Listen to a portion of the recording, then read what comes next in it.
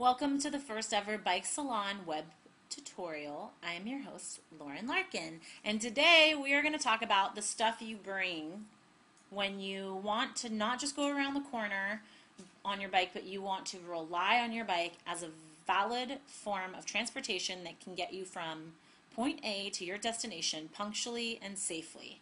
The very first number one thing that you need is a helmet. Your helmet protects your head. So if you are to get into a collision of any kind, then you want to not be hitting your head against the pavement, a tree, or a vehicle, or another bike. You want your helmet to hit that. Your helmet will crack, your head will not, you will arrive safely, and you will be able to think. The second thing is a lock.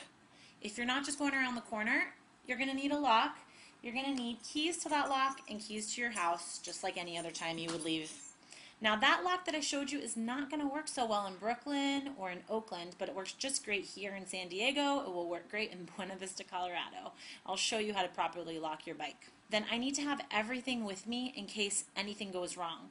So I bring form of ID, a couple dollars,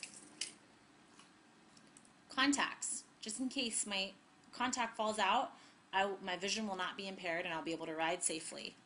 I have allergy medicine because I get weird allergies sometimes. Don't want that to distract me. Sunscreen, because your skin is your largest organ and it's important to stay hydrated with a water bottle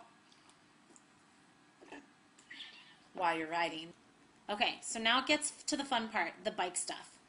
You want to make sure that you have what you need to make a quick roadside repair. And the easiest way for bike shops to take advantage of especially new bikers is to charge them an arm and a leg in order to fix a flat. When fixing a flat is super easy.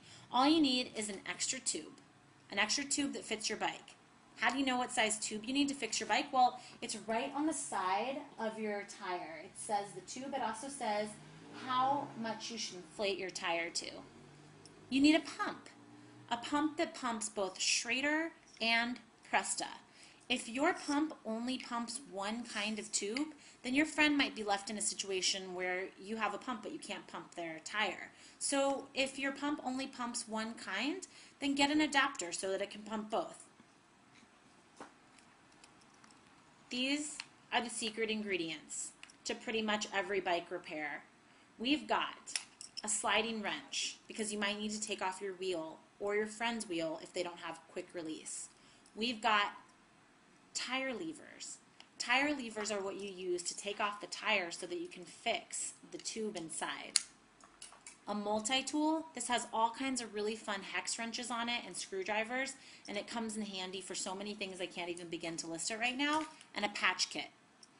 A patch kit is going to give you what you need to replace a tube. And let's just say that you replace one tube and you went over some glass and you popped both tires, then you're going to want to patch one and replace the other. And we're going to go over how to do that tomorrow. Thank you for listening. So a big shout out to Rachel Simmons, founder of Girls Leadership Institute, who made a great video blog called Real Girl Tip Number 8, Getting Out of Your Comfort Zone. That really inspired me to make this video, even though I've been procrastinating because I've been nervous about the quality of being able to make something by myself, but I'm just going to keep trying to do it. And I also wanted to thank Jen Redford, who's the manager over at the Westwood Farmers Market, because she asked me to make a video about how to fix a flat, and tomorrow you're going to learn how to fix a flat. So tune in. Thanks. Bye.